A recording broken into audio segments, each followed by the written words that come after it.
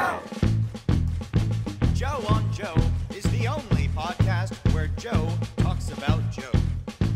And now, your host, Joe Slepsky. Hello again, everybody. It's me, your host, Joe Slepsky, and welcome back to Joe on Joe. This is the only podcast where I've covered every episode of the Sunbow cartoon, every episode of the DIC era, even all the extreme episodes of the G.I. Joe cartoon.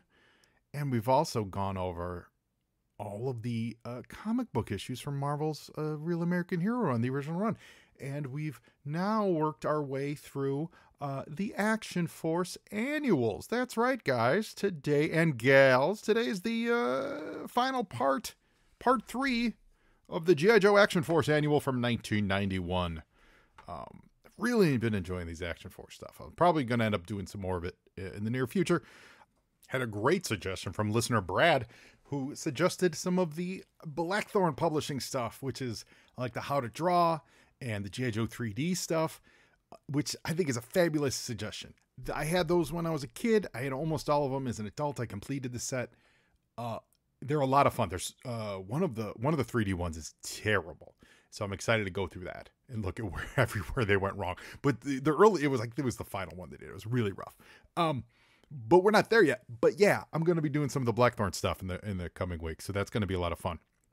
If you're not familiar with that, it's Black. We'll cover it through there, but they did like specialty books. They did a lot of how to draw books and 3D publication books that not just about G.I. Joe. They did other licensed properties as well. So it's a small little publishing niche, which we'll talk about when we get there. So that's exciting. If you're new to the show, welcome aboard.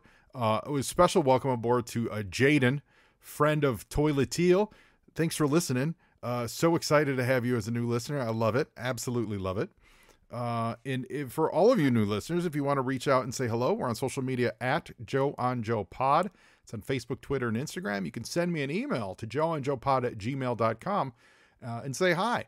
If you want to be a guest on the show, we do a segment called You on Joe, where you are the guest, and one specific thing about G.I. Joe that you absolutely love, we'll do a deep dive into it. You can give me an email shout out there, and you can also help keep the show afloat with our Patreon, patreon.com/joeonjoepod.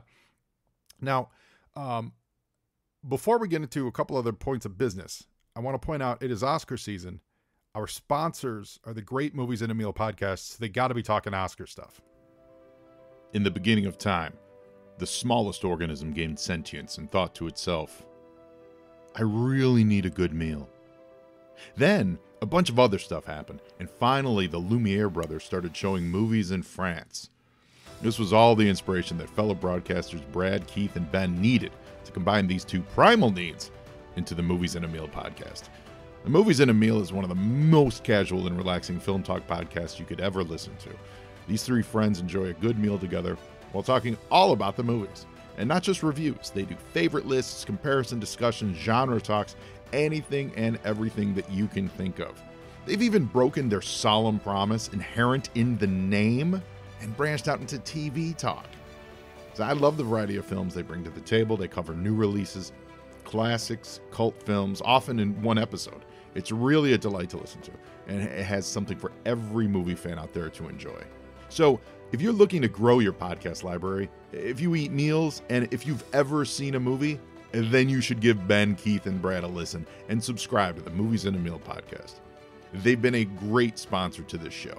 I love the Movies in a Meal podcast, and I'd like all of you to love them too. I saw last week they talked about Madam Web. I saw Madam Web. The less said, the better. However, could be a camp classic. There's some awesome line readings in that movie from Dakota Johnson where she doesn't even want to be on set, let alone her character want to be in that predicament. And it came off pretty funny to me. But yeah, I don't know when we're going to stop this Sony madness with the Sony Spider movies. I know there's Craven still in the works, but oof. Anyway, this isn't a movie podcast. This is a G.I. Joe podcast. And I also want to give a quick shout out. So this episode drops literally on the 21st of February. So that's tomorrow. Tomorrow, the Thursday, the 22nd, if you're in the LA area, and I'm sorry for not saying this earlier, we're going to be out watching a magic show Joe on Joe guest himself, the Mind Noodler, Matt Donnelly, he's doing a show out here in Los Angeles at the Lyric Hyperion Theater, and we're going to be there. So if you're hearing this on a Wednesday or Thursday morning on the 22nd of February, go to the Lyric Hyperion and snag yourself some tickets to see some wonderfully charming close-up magic by Joe on Joe guest, Matt Donnelly, who was an awesome, wonderful guest, and I can't wait to see the show. I'll report in next week how amazing it was. And hopefully we'll see some of you guys there. There'll be a few of us out there. The other one I want to throw a shout out to our good friends over at the What's on Joe Mind podcast. That's podcast has been around forever. I think Mike was saying like 13 years or something. It's a great podcast, and Mike and Rob and the Honcho, they're always welcoming, and they'll ask me to guest on that show every once in a while. And so it's always my pleasure. I always have a good laugh. Their show airs live on Tuesday nights. You guys should, if you're never heard them, you should check them out. And if you just haven't checked them out in a while, you should always check them out because they're great. They're like the OGs of the Joe podcasting space, and I appreciate them so much. So thanks for having me on last week. And finally, shout out to the PCSM Productions, who does some wonderful stop motion animated videos. They reached out to me on social and said, hey man, we'd love for you to do a voice for us. And just this week, they dropped their Fantastic Four stop motion video. It's about 5 minutes. And I was blessed to play Benjamin Jacob Grimm, the Thing. And I love playing the Thing. I've done it a couple times on a couple different places, and I love Ben Grimm's amazing. So big shout out to them. The video is awesome. If you like stop motion, using the action figures, it's really great. Like they do a wonderful job editing it all together. Like it's a lot of fun, and it's the FF fights Dr. Doom, and Benjamin Grimm gets to get in the mix, and I loved it. So thank you. Thanks for thinking of me. We tweeted out the link. You can see it on, I think I shared it on Instagram and certainly on Twitter, and put it on the Facebook page, but they're on YouTube, PCSM Productions. I'm assuming the SN stands for stop motion. So big thanks to them. I really appreciated the opportunity. It was a lot of fun. So give that a look. I think that's it. That's all the notes I got for cleanup this week. So we're going to be talking about the final part of this 91 annual, which is the actual comic book. We're no more prose stories this week. We're actually talking comic books this week. And it's called Piece of the Action. It is excellent. It's a really good story. I like it a lot. And the artwork in it is fantastic. And so we're going to talk a little bit first about the artist on it. So it's written by Dan Abnett and Steve White. Now, we've talked about Dan Abnett and how much I appreciate his work. Responsible. He wrote the prose stories in these that we've been reading, but also, a lot of the cosmic stuff over at Marvel. Annihilation, and then that led to Guardians of the Galaxy, which that's the version of the Guardians that is on the big screen. And also he partnered with Andy Lanning for a lot of the stuff.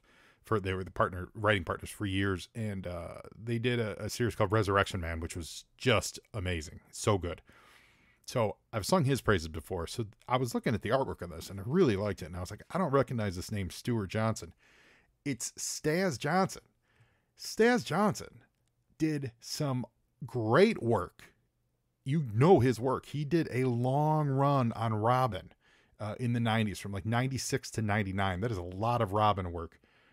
He also did the Batman Aliens crossover series. He worked over on Wolverine. He worked on New X-Men. He worked on some Civil War stuff.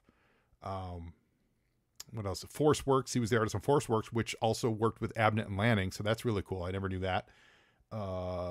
He did a year on Catwoman, and he did some Detective Comics stuff. I've always known his work from Robin, and I've always thought his work was really fun and great.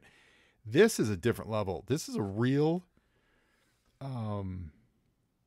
realistic look at air. It's the whole story is a dogfight. It's all in the air, with a couple exceptions. They land eventually, but it's all in the air. So there's a lot of aerial shots of both the Sky Striker, an F-14, and then the Conquest X-30, and they look great. Like they look real airplane accurate, not even toy accurate. They're certainly toy accurate, but they also look real airplane accurate. And the posing in this, so the camera angles, like the choice of shots that he does in this, must have been using like real aerial footage, snapshots to like frame all this stuff. And I say that because it's so well done, not to say that he couldn't have thought of this stuff on his own. Like he does a wonderful job. He also makes the smart choice of using really large panels for most of it. There's a couple pages that get small, but for most of it, these panels are really large on the page, which adds to the scope of grandeur for the story. I liked it a lot, and it's one of those fun dogfight stories. We always talk about the Ace Wild Weasel showdown. It was at G.I. Joe 35. We always say how great that story was, and it is. It's that kind of a story, you know, where there's like a duel in the sky. Everyone, you know, like it's going to wrap up one way. There's, you know, like there's not a moral, but there's like a little hook to it. You know, it's not dogfight stories in G.I. Joe tend to go that route. And frankly, they did also in old World War II, like old war comic books. If you read like Enemy Ace stories, very similar. Like there's this nobility that's portrayed to dogfights, or this, and I think for obvious reasons, a real sense of finality to them. Like that's it. Like you have to make this choice, and there's no, if you choose wrong, that's it. Even if they don't get you and you crash, you're dead. If they get you, you're dead. You know, and if you win, they're dead. And I think that always permeates almost any real, you know, well done aerial dogfight story that I've read, and it's certainly here in this too. It's also got a lot of shades of Top Gun in here. So this is 91. So this is just, you know, what, 5 years after Top Gun? 4 years, 5 years. So there's a lot of vibes to that. So I really liked it, and it was great to see that it was Stas Johnson doing it. It's really good, and frankly, it doesn't look like his Robin stuff. It just looks, it looks good, and most of it is airplane. So most of it is shots of airplane. So there's not a lot of. It's a very technically drawn issue. You know, there's occasional face shots which, you know, look great and lots of good reactions and stuff, but it's really very very technically drawn. So if you didn't do that well and choose these really nice, like, imposing angles and just camera setups, then there's no life to these planes, and he does a really nice job with finding life to them. So kudos, Stas Johnson, good for you. Yeah, really nice. So anywhoots, that's it. So let's dig into it. It's called Piece of the Action. We start with a nice half-page splash of the Sky Striker screaming at us. It's funny. I go on and on about how wonderfully illustrated it is, and it is. But in the very first picture of the Sky Striker, there's bombs and missiles that are missing. It's weird. It's an unbalanced shot. Like the right side of the plane has what's seeming to be the accurate placement of the missiles, and the left side doesn't. And it just seems weird because then they're there in the next few panels. So I don't take it back per se, but if we're dissecting the issue, I feel like I have to address that. I don't mean it as a complaint. It's a very nice shot of the Sky Striker zooming in through the cloud cover, and it's Lady J and Ace. They're in the cockpit. Ace is flying. Lady J is his not wingman. Goose. What was Goose? Well, it's co-pilot, but what was hold on, we're gonna find out. Hold on. What technically did they nickname called Goose? So yeah, I used to remember this because, you know, everyone used to love Top Gun. Goose was his Rio, which is radar intercept officer. So he literally, his job was to look at the radar and literally look out for other people in the sky to help, you know, the pilot figure out what's up. So that's why he does spend the whole movie going, hey, they're that way. Hey, they're that way. That's what Goose's job was. So in this case, Lady J is Ace's Rio, which is a fun little term. And we're also going to get a really cool little term in the next couple pages. So there you go. Yo, Joe! And the top panel here seems straight out of Top Gun. You've got the F-14, the Sky Striker. It's flying at an angle. It's actually not completely on its side, because if you look at the clouds, what's really striking about this picture is that he puts the clouds on a tilt too. So the whole picture is on a gimbal tilt. And then the Sky Striker is also on a tilt. And he has these two Conquest X30 basically buzzing the Sky Striker. There's a ton of movement in this top panel. It's a wide panel, takes about the top third of the page. And Ace loses this match. This is also where we learn that they're in a training exercise. And the two X30s kind of buzz him. Therefore, he loses the match. Ace gives him a nice flying slipstream. I didn't see you there. And this is when we confirm it just as well as a training mission. Those conquests are running rings around us, because the Sky Striker was the old model. That was the old plane.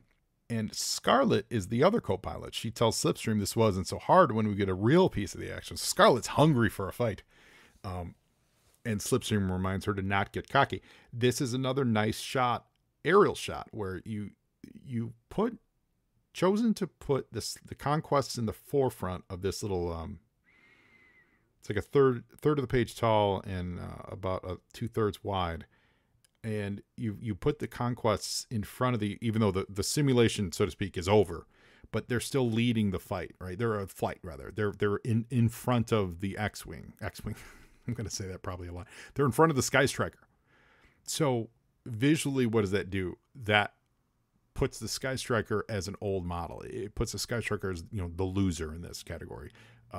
It's the inferior plane because it's literally in third place here. So the two conquests are ahead of the Sky Striker. So that's a nice choice. You could have drawn them, they could have all been parallel, wing to wing. They could have been behind, there's a myriad of ways you could have drawn them. It's not like a continuation from that last move. They buzzed him. This is literally they're regrouping and they're still choosing to draw them in front of the Sky Striker. So that's a nice little subtle choice. So that's we learned Scarlet's there. And then now we get a really cool shot that really feels like it's from a Russ Heath World War II picture. It's a close-up of Scarlet in the lower right, and through her cockpit dome you see the other X-30, which is Slipstream, and then behind them the Sky Striker flying behind that. So you get all three, but you don't need to see the plane that Scarlet's in, but because she's in the other X-30, and it just places everybody. It gives you a nice close-up of Scarlet, so you get a little emotion of what she's thinking. In this case, she's thinking about Boredomsville, Arizona, because Ace tells her that the new Action Force tracking station in Norway, they want something to try its eyes and ears out on. So they're going to buzz over to Norway, flying in very low and fast, and see if the Norwegian Action Force can pick them up on radar. So it's a milk run, and Scarlet's bored. Yo, Joe! So over in Norway, this is the Thunderbird flight. And by the way, they're called the Thunderbird, like the Thunderbird team. That's what they're called. Thunderbird flight. This is Norway. Skip the training run, they say. We've got 4 unknown aircraft inbound on an intercept course. And this is it's an establishing shot of like a bunker with a bunch of radar, kind of with camouflage over them. So we don't exactly know who that is. We don't need to know, but it's the Norwegian tracking station. Scarlet asks if it's part of the exercise. Negative, not a drill. And we see that they've got 4 bandits at 15 miles, 1 o'clock speed, 450. So they're 450 miles an hour. And we get a little close-up of Scarlet first in the cockpit, kind of looking out to the side like she's searching the skyways. And then I think that's Lady J that gives us the bandits. I think it's Lady J on as the Rio there. I don't think to be honest, they don't really say. Oh yeah, she's got a different helmet on, colored helmet. Lady J has a white helmet. Scarlet, they have her in a red helmet, which is funny because it's like they're emulating her hair. Which might literally be why she's in a red helmet. But yeah, so that's Lady J working the radar. So she's doing her job as the Rio, everybody. Now we get finally our first shot of Slipstream, and he calls them Thunderbirds again. He says, let's clean up. He says, this is great. And he must be in charge of this little operation too, because he's giving the order here, not Ace, which is interesting. It's like the new guy in charge of things, which is kind of cool. And he says, okay, Thunderbirds, let's clean up, pickle off your fuel tanks and go supersonic. And good storytelling does exactly what's happening here. you see a nice, a really good, really well rendered shot of all three planes. They're all, now they're in formation, right? So now they're equals. They're going off to battle. So now they're equals again, right? So they're all in formation, and you see them dropping off their fuel tanks. So all the fuel. You remember the Sky Striker has a fuel tank on the bottom. Looks like he has two of them, and the Conquest has each Conquest had a fuel tank attached to it. So he says, pickle off your fuel tanks, and they all drop. Now, if you don't know what pickle off means, you don't need to know, because the very next scene shows something dropping off, and he says fuel tanks, so you assume that's the fuel tanks. So really great storytelling. You don't need what I'm about to share with you, but I was fascinated by that. I'm like, what does that mean? What does pickle off mean? So I looked it up. So in fighter planes, and if you've ever seen the yoke of a fighter plane, it's the red button, and that's their bomb release button. So you've seen it in all the in the stick of all the fighter planes and all the Top Gun movies you've always seen, right? There's the little red button that they press and their missiles fire or their bombs drop or whatever. Apparently that's called the pickle button, and has been called the pickle button for, almost 80 years, right? There's a few reasons why they think it's called that. There's three prevailing things, but they do know what it means. It's called the pickle button, and it means to release your payload, to drop off your plane, the payload. So here's what this military website says. This is from forces.net.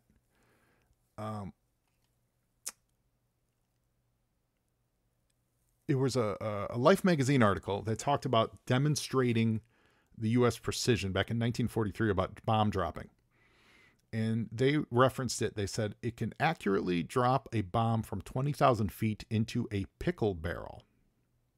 So that's them assigning it, the concept to dropping the bomb into a pickle barrel. So apparently that picked up in slang. But why a pickle barrel? So apparently there was another Life magazine article where they talked about the company that made the bomb sight, literally the Crosshair sight for all these airplanes in World War II. They hired Madison Square Garden in New York City for one night to entertain its staff and their families, about 15,000 people. The traveling circus company Ringling Brothers and Barnum and Bailey, known for putting on the greatest show on earth, had quite the performance planned. It said, quote, "The circus did its part by rigging up a bomb sight of its own, which enabled a clown to drop a wooden bomb into a pickle barrel, and then a pickle popped out of the barrel. Such deadly accuracy has made the Norden bomb sights the most closely guarded secret in the Allied arsenal." This is all quotes from the Life magazine article. Is it Life? Did I say Life or Time? What did I say? Life magazine. Remember, Life magazine was the biggest thing back then. Everyone read Life. So Lieutenant General Clarence Eaker, he was the commanding general of the 8th Air Force in 1942 to 44. He was awarded a bomb in a pickle barrel trophy once he had retired to recognize his role in the strategic bombing campaigns of World War II. Another reference to it can be found in a 1945 edition of Popular Science. And they were talking about,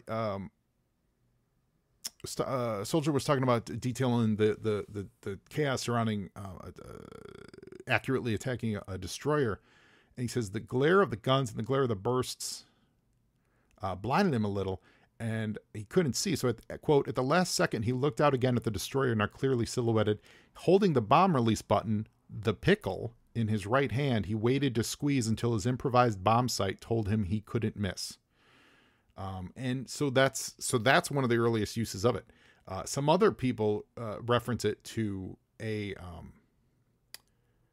Vietnam, the slogan was used to drop all ordnance at the same time for either mass effect on a target, or if you were going to do an emergency crash landing, you don't want to crash land with any bombs or any other weaponry on it, because otherwise you'll explode. So they referred to it as pickle your load prior to landing. And then another message board says that the stick on an F-15 just has so many switches that it feels like you're holding a pickle, with all the bumps and ridges on it. But it all does seem to stem from World War II and the idea of hitting something or dropping something into a pickle barrel. So that's called the pickle button.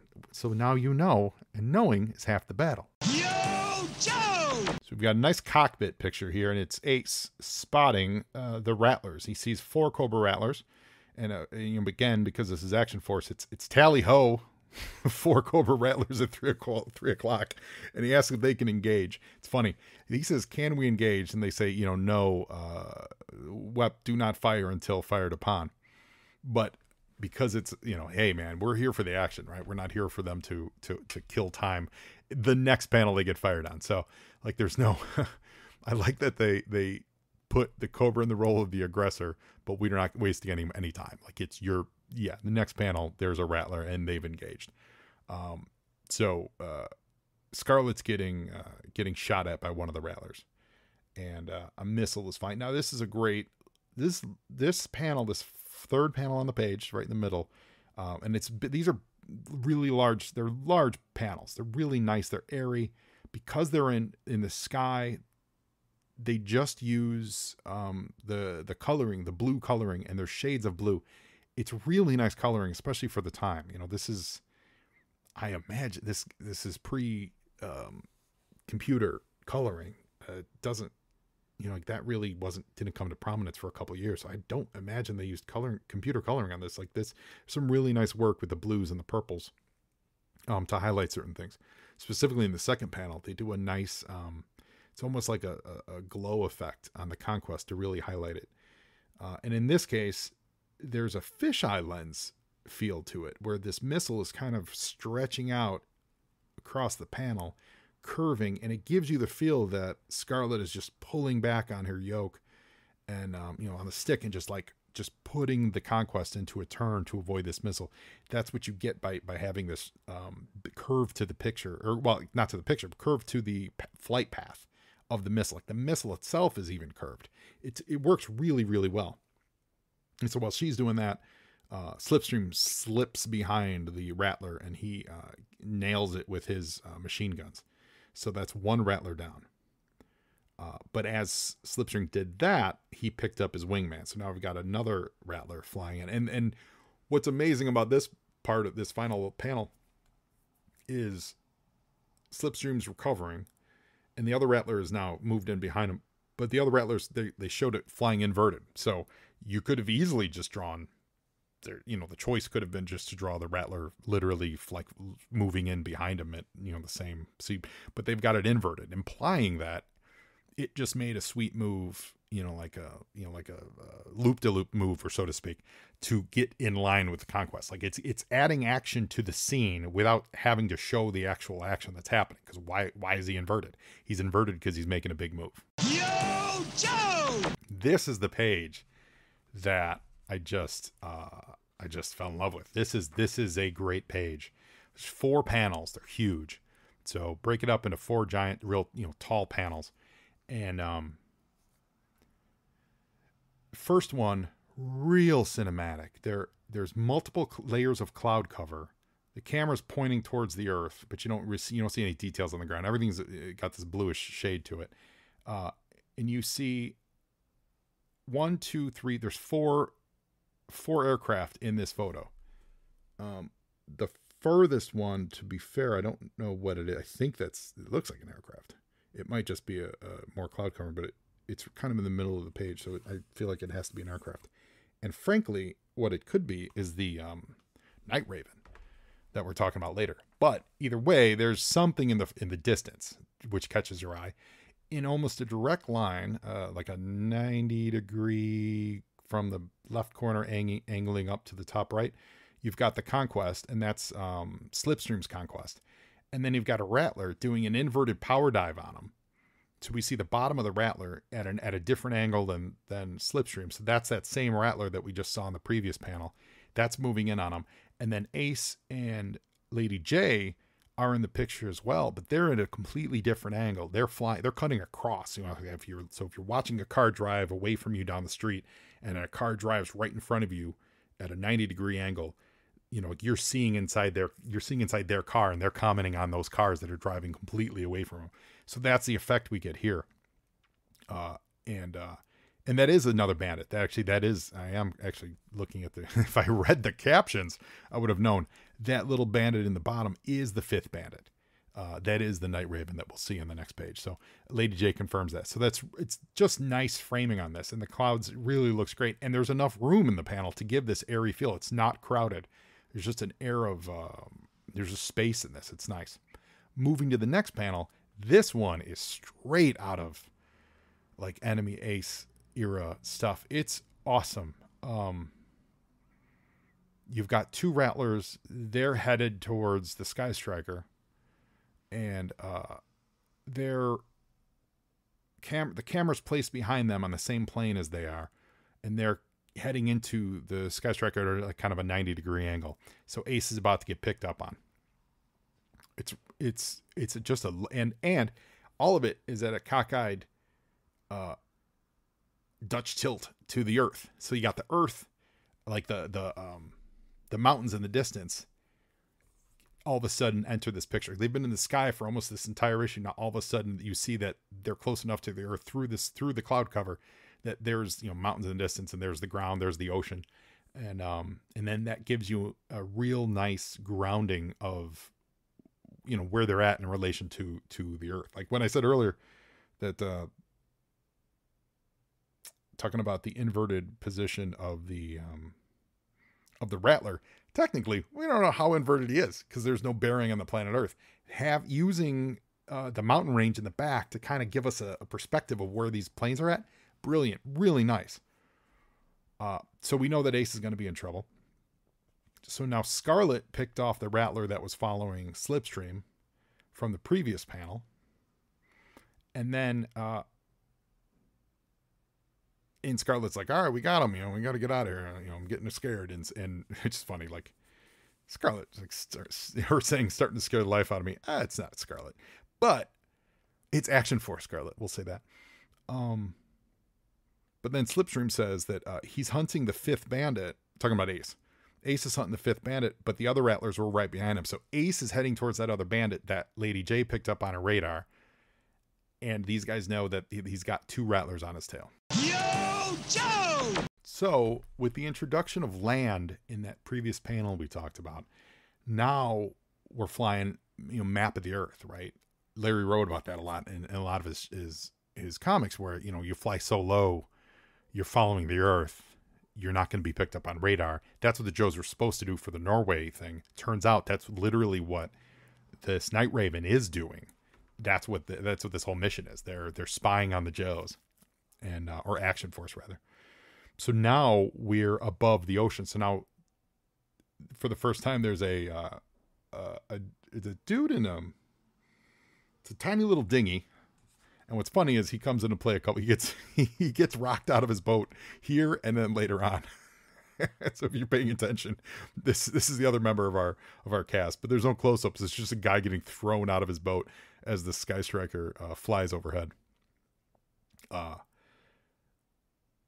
And Ace thinks he's shaking the Rattlers, but they've lost the Lone Ranger, so to speak. So they've lost track of the Night Raven. And remember, Night Ravens are very fast. They're faster than probably all the Joe Jets at this point. Meanwhile, but hey, second panel, Ace again, tally ho. At 2:00, they put eyes on the Night Raven. So at the same time, at 12:00, here comes the Rattler. So the Rattlers overshot Ace. The other Rattler's getting in the mix too. Except Ace is able to nail the overshot Rattler, but the second Rattler gets Ace. And these are smaller panels, and because this is a little more, we need to go beat for action. So you bring it smaller. And Staz still finds a way to keep the action very clear. It's really, the panels are really still very open because these planes, when you're drawing them, they're so thin and narrow, they don't take up a lot of the page. So it is taken up by the river, the sky, and the coloring on this is really doing so much of the heavy lifting on this. It's really great. And they get peppered with some machine gun fire. So they don't get hit with a missile. They're not out of it yet, but he did get them. So I keep saying I want to say X-Wing. The Sky Striker is damaged. And the final panel's neat because the final panel is from the cockpit of the Rattler. And for the first time, the background changes. The whole thing has been these hues of blue sky, blue water, like literally the color blue has been every actual panel. But this is a moment of distress. This is a panel of Ace is about to bite it. There's crosshairs on it. We don't see the pilot of the Rattler. Like I don't, can't say it's Wild Weasel or anything. We don't see the pilot, but this is danger. And so what is the background? It's not the blue sky anymore. It is bright orange, red. They're still doing great work with the coloring as far as gradient use. But it's red, and that's not happened. The only other time we've seen red are where there have been explosions, which you get on the next page. Yo, Joe!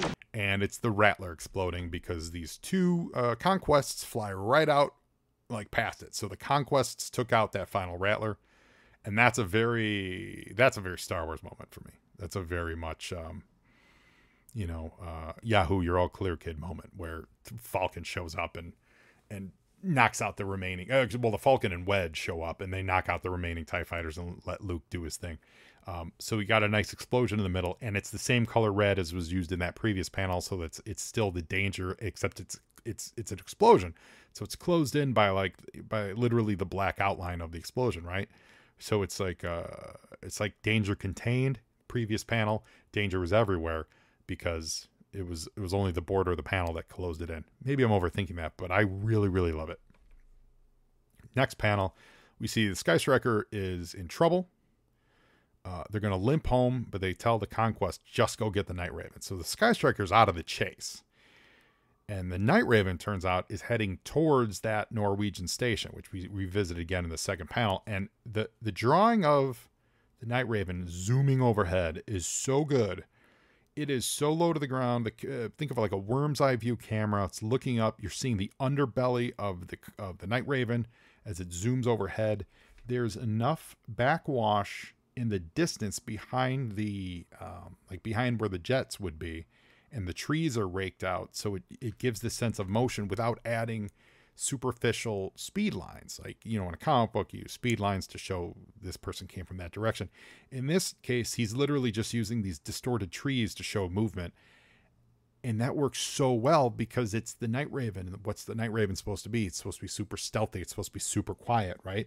So the less speed lines used, the less, whoosh is, the better. Along those lines, if you look back through the dogfighting, there are whooshes, there are, explosion lines as they fly through the clouds. There's lines of movement, and you don't get that on the Night Raven because that's how sleek the Night Raven is. It's such a subtle thing to do. It's almost like it's just not there, but it obviously is. But it's not, because it's not disturbing the air to make that. It's only this, like, the secondary things are getting disturbed, which carries over into when it escapes and it's over the water. And it was also disturbing the water too there, but it's not disturbing the air. I think that's a really neat choice.